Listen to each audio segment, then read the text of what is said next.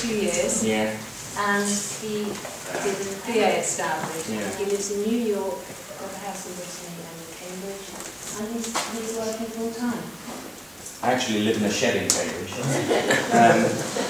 So, I wrote to a lot of National Trust places saying I want to come and live in your house, and they wrote back to me saying that's an absurd idea, and then one of them wrote back and said yes, you can do it.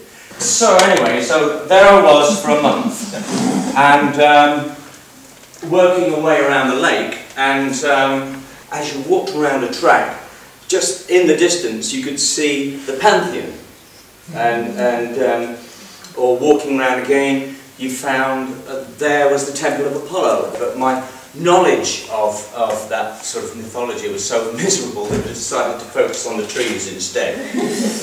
And this is called Trees Caught in a Sexual Act and Despised by the Gods and Banished from Heaven Forever. There it is. A good place to shelter in the rain. And this is inspired by a 5 or 6 year old who came home to me and said, I can see a bear's face. So there it is. And then they made me do all sorts of little things, so I kept on doing that. So I deliberately did silly things like make a dancing tree and a tree with children's suggestions in it, and sort of the sort of the frozen orgy and things like that, and working directly from things that are totally inspiring. I've got an exhibition on at Michaelhouse, Monday, December the 13th. I've put a couple of posters up in there, but I'd love to see you there. It'd be really good. It's going on till December 9th, but there's a sort of reviewing from 6:30 to 8:30. Yeah, you'll be there, they'll let you in. Don't worry.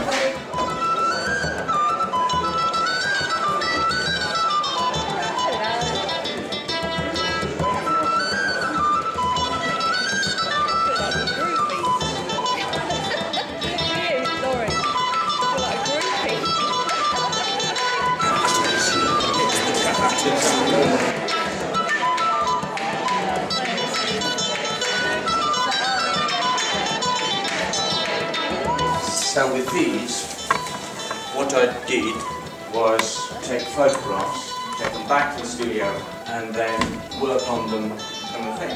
I'm going to be artist in residence on the streets of New York.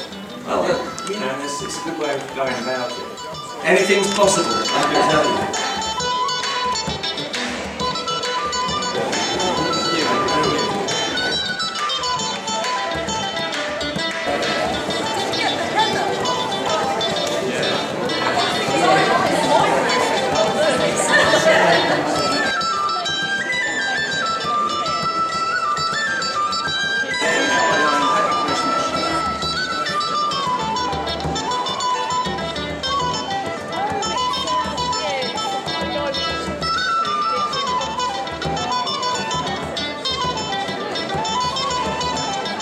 These are New York State autumn time.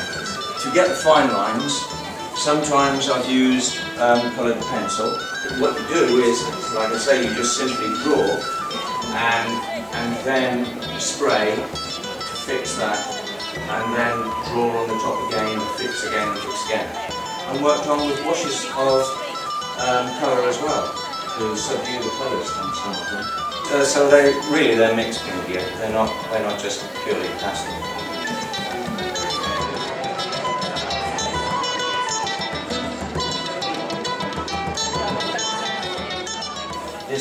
Well, it's a stick of graphite and grease mixed together.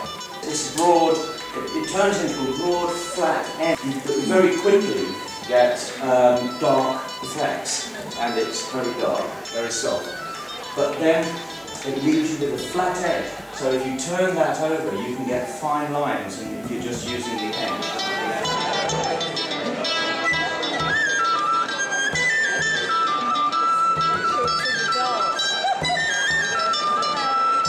You have to stick your tongue back.